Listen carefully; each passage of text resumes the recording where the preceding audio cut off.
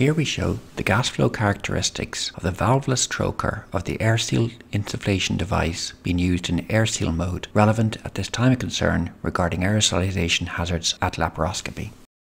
Using scleran gas imaging, gas vortex plume is seen arising from the top of the Airseal trocar. This is confirmed as carbon dioxide by specific near-infrared visualization using the FLIR GF343. The different density of this gas versus room air also explains how it is seen using scleran imaging. The chimney of CO2 continues even with the application of the supplied cap that comes packaged along with the 12mm Airseal port. Here you can see the gas flow is diminished but not eliminated by the application of the cap.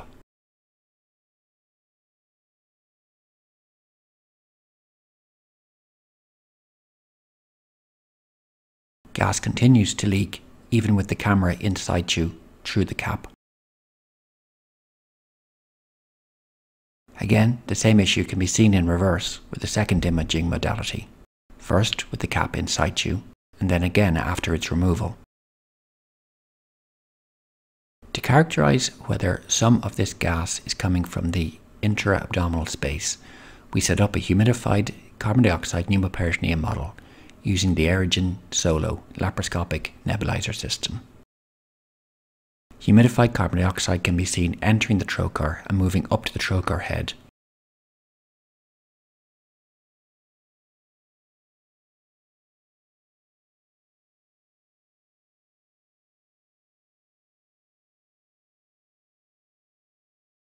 By transillumination across the gas vortex, humidified gas can be seen escaping unfiltered out of the abdomen and into the operating room environment.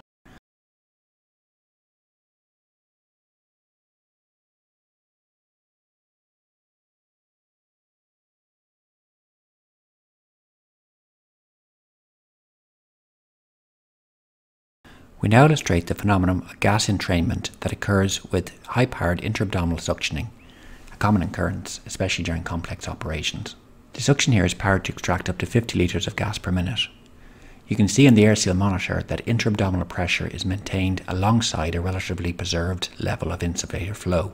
Certainly any increase in flow is not equivalent to the level of suction velocity.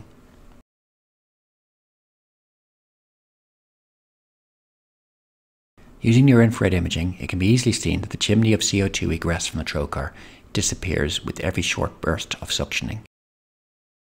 The CO2 exit plume resumes on cessation of suctioning.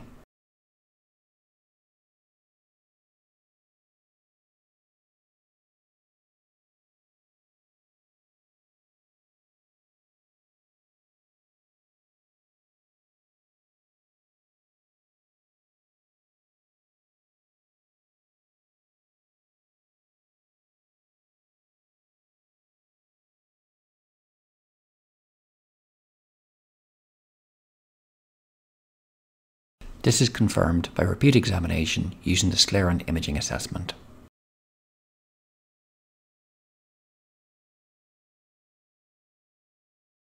Positioning in sequence a directional flow meter with its top just outside the Airseal trocar shows the gas vortex out of the trocar is in the order of 1 to 2 litres of gas per minute.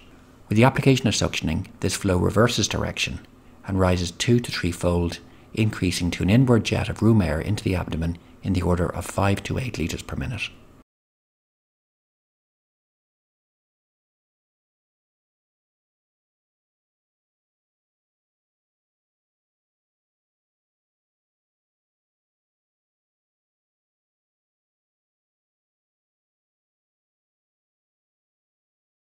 In this short video, we've shown two important characteristics of the Airseal system being used in Airseal mode with the valveless trocar. These are pollution of the operating room with unfiltered gas from out of the abdomen and entrainment of room air into the pneumoperitoneum.